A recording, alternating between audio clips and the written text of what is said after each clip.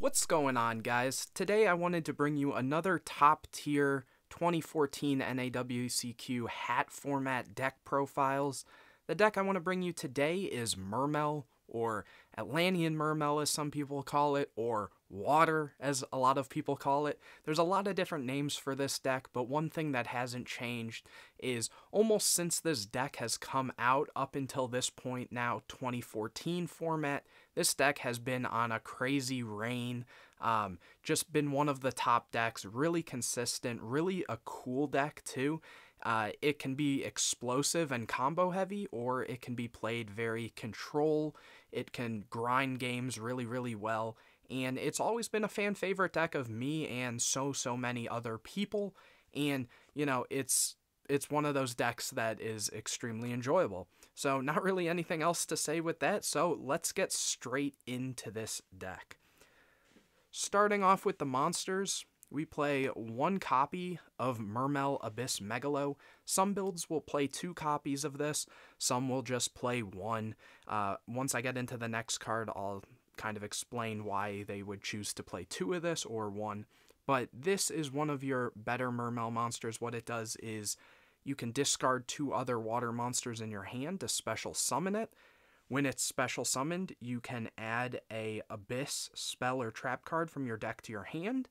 And then it also has the effect that you contribute another face-up attack position water monster, and it can make a second attack in this turn, which is really strong since it has 2,400 attack, so attacking twice is pretty good. And searching your Abyss spell and traps from deck is also really good. The next card is I play 1 Mermail Abyss Lead. This is the card that some builds will play, some won't. You could cut this and play a second Megalo, or you could just go with the 1 Megalo. Most people, though, do like the option of 1 and 1. This is slightly stronger. It has a heftier cost to summon, which is you have to discard 3 water monsters. It has a similar tribute effect, but instead of an additional attack, you tribute a Mermail. I believe it has to be specific. I don't use the effect that often. To rip a card from your opponent's hand. And then it also can recycle your Abyss spell and traps if it's summoned with its normal effect. Again, you don't really use that. It's more so just because it's another beater, and you can summon it off of some cards that I'll show later. After that, 3 Mermail Abyss. This is one of your best things if you see this plus some of the Atlanteans that we'll get into later. It has a lot of defense, level 7 monster. You can discard 1 other water monster to special summon it, and then on summon, with that, you can add a level 4 or lower Mermail monster from your deck to your hand. Really, really strong, especially because it's a special summon, so whatever you add, you can then normal summon, which in a lot of cases will be one of your 3 copies of Mermail Abyss Pike, that on normal or special summon, discard a water monster and add a level 3 water monster from deck to your hand. So it doesn't have to be a level 3 Mermail, it can be level 3 water. So keep that in mind. Here's where mine changes slightly. I chose to play 2 Mermail Abyss Lind. Some decks and a handful will play 3. I don't like 3. The thing with this deck is it does have a lot of normal summons, and I would rather not normal summon this and summon it off of Abyss Sphere that you'll see later on. But plus you can kind of recycle this too, which we'll get into in a second. But the thing with this is when it's destroyed and sent to the graveyard, you can special summon a Mermail from your deck except itself, and you can only use that effect once per turn. So it's a good way to, no pun intended, float into other Mermail monsters. That's why I also like the Abyss Lead, because it is bigger, so you could summon this, crash into something, summon the lead, and attack over it. So again, though, I think 2 is the perfect ratio. If you want to go with 3, go with 3. I just think that's proper. After that, 1 Abyss Turge. Turge is one of those weird cards where it's you kind of have to play it, but it's also not the best when you see it in your opening hand or anything. But there are some really cool interactions you can do with, say, Lind and Turge and stuff, since Lind will summon the monster in damage step. So you can kind of, same with the Pike, activate their effects that will happen in damage step on summon to kind of play around certain back row. But what this does is you're able to, on normal or special, discard a water monster and then target a level 3 or lower water monster in your graveyard and add it to your hand. So it lets you recycle your things. One of the things you can recycle is your 1 copy of Mermail Abyss Gund. Sadly, this card is at 1 in this format, but when it's discarded to activate, when it's discarded in general, you can target a Mermail monster in your graveyard, accept itself, and special summon it. So this allows you to put more bodies on the field if you're going for, an OTK or something, or trying to make Xyz plays. Just a really good card overall. That's it for the Mermails. For the Atlanteans, 1 Atlantean Dragoons. This card is another card at 1 in this format, but this card's crazy. It makes so all level 3 or lower Sea Serpent type monsters you control can attack your opponent directly, but the main effect is when it's sent to the graveyard to activate a water monster effect, you can add a Sea Serpent monster from your deck to your hand, except itself, which obviously you couldn't anyways because it's at 1. But this allows you to add, say, your Abyss Lead, or more so your Megalo, or your other Sea Serpents that we're about to get to.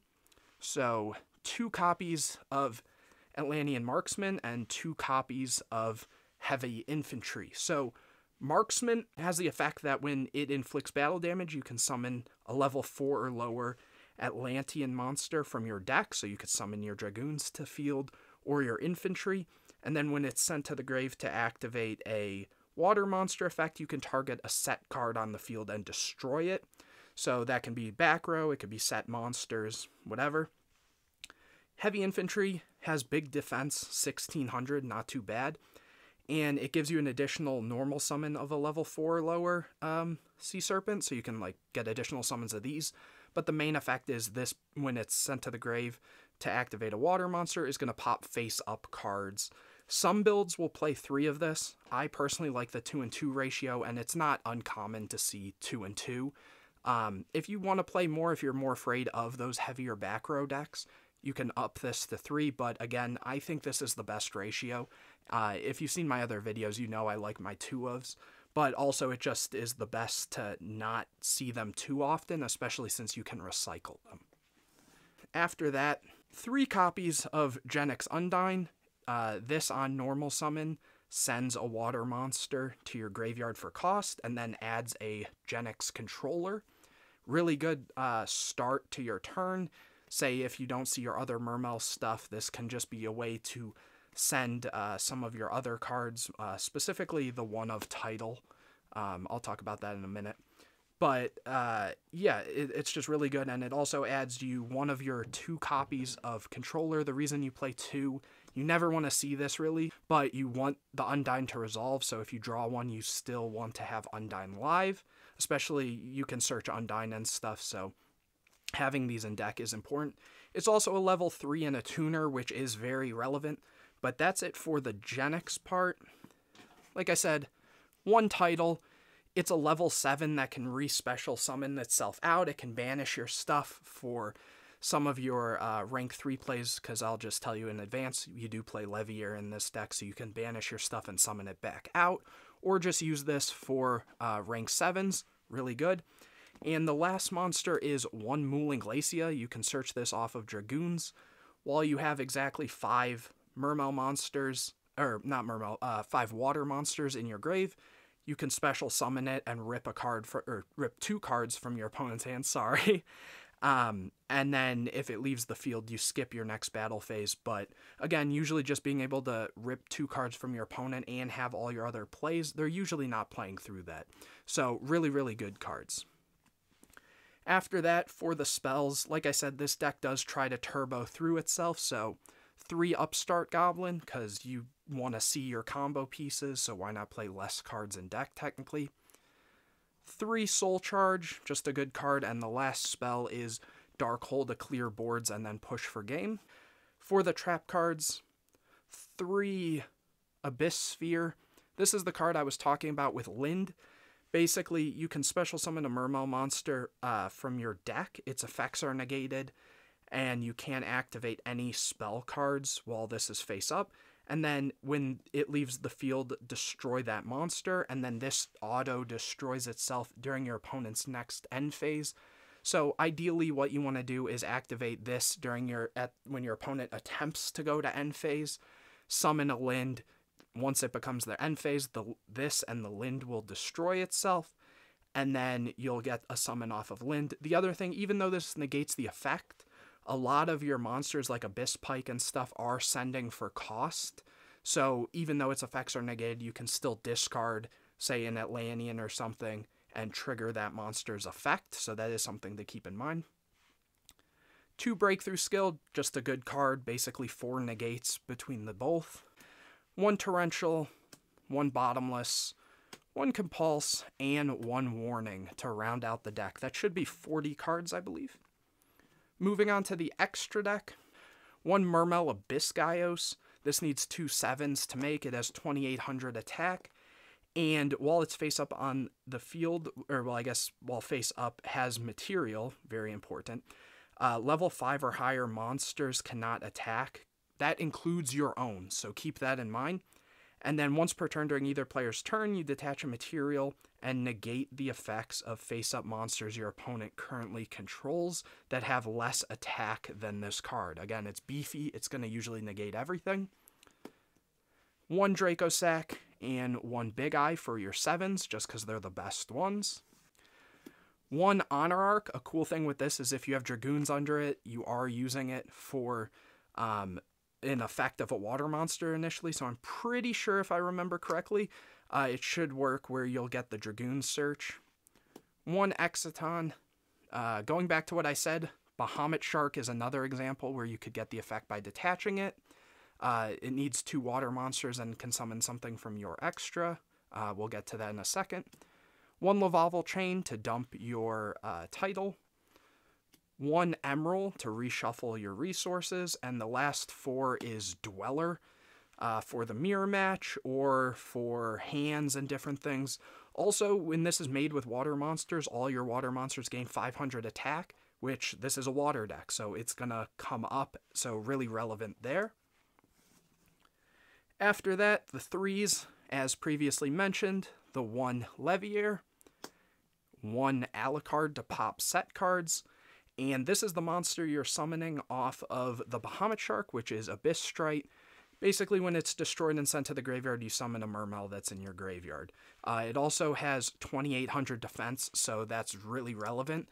I'm not playing, I forget the name of the card. I'm kind of having a brain fart on that, so I won't even get into that. I think Abyss Osha was the name that has a whole Mechwhip Engineer line and stuff. Choosing not to play that, just play the Trite at this point because it's better. Then we do play a couple synchros. 1 Leo as a 10 because any of your 7s plus a controller can make it, and this card is really big, 3100, and it's hard to out. 1 Gungnir to discard water monsters and then destroy cards your opponent controls. Really, really good spot removal stuff. And 1 Black Rose to blow up the board just as an option. Again, you could technically probably cut this or swap it for something else, like if you want to play an Engineer or something as another Xyz, but I would definitely keep in the Leo and the Black Rose as options. But that is it for this deck profile. If you guys enjoyed it, if you wouldn't mind, drop a like on this video, subscribe to the channel for more videos like this, share this with your friends, let me know what videos you guys want to see next, and anyways, I will see you in the next video.